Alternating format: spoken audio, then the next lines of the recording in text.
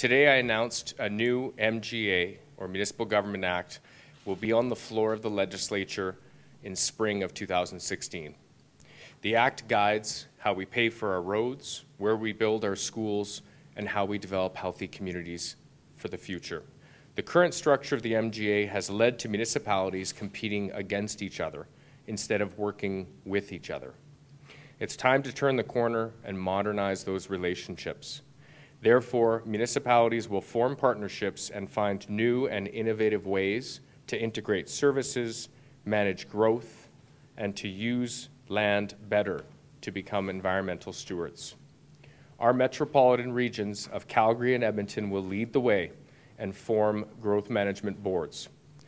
As we move forward, we will finalize the precise composition of these new boards and their governance structure.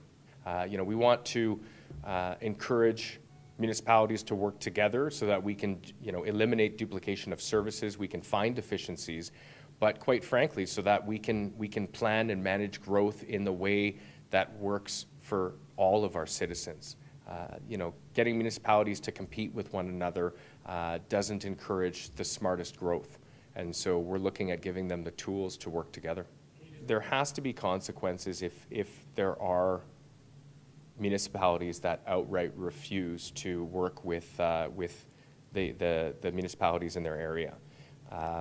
I prefer to, again, incent, and so municipalities that are working together will have the dollars to deliver the services and programs that their residents depend on.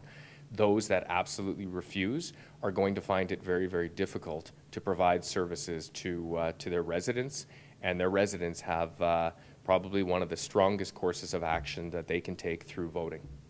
We're ready to go as far as we're concerned from the municipality perspective. We've been very, very, very involved to the line item on giving them our point of view on the MGA. Now, I don't know what will be presented in the spring, and I hope that it'll be what we have reached broad consensus among municipalities on, large ones and small ones.